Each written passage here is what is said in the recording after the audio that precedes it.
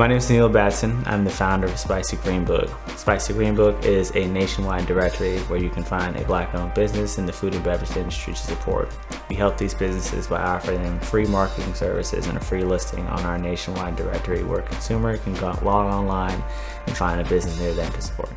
Spicy Green Book is a nonprofit organization that was founded in 2020 in response to the George Floyd murder. We saw that there was a bunch of postings about Black-owned businesses they could support, whether that be an Excel spreadsheet or just some Instagram photo that you're supposed to save. People need to be able to find you somewhere, and the original ways of finding you of word of mouth or just walking around in the street is not happening anymore. You have to be online for people to find you. The directory allows the consumer to go online and find a Black-owned business near them that they feel like they want to support.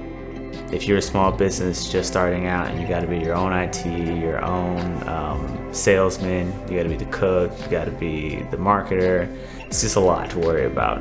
Our goal is to bring resources to a community, whatever resources it'll happen to be. We help Black-owned businesses in the food and beverage industry with their digital exposure by helping them with any professional content to help promote their business.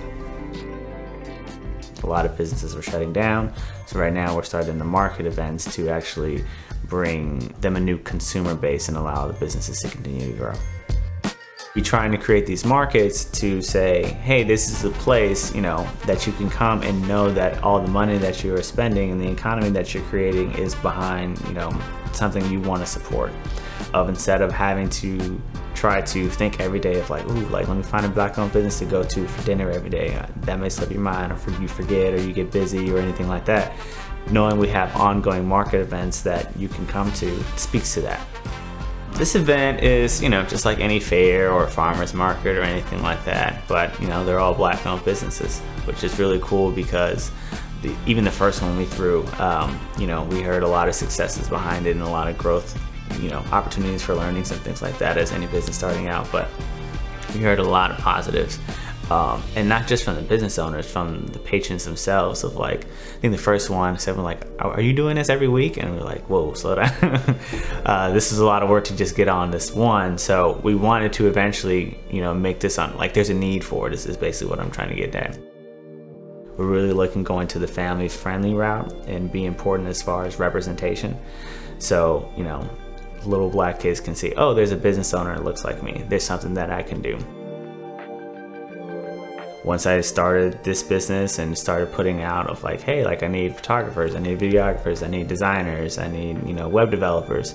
People from all around the world were applying because they wanted to contribute. We had over 1,000 applicants easily in, a little amount of time. And it was crazy to see the outpouring of everyone wanted to feel like they wanted to be involved. I feel like I have a responsibility to the people who have decided to put their trust in us, all those business owners and community and followers and our sponsors and potential collaborations. We all have a responsibility to that, so it can't just vanish out of nowhere. So yeah, I'm definitely committed. I didn't expect Spicy Green Book to become all that it has become or becoming. Even to this point, we're 2 years in, it has surpassed everything I thought it was going to become.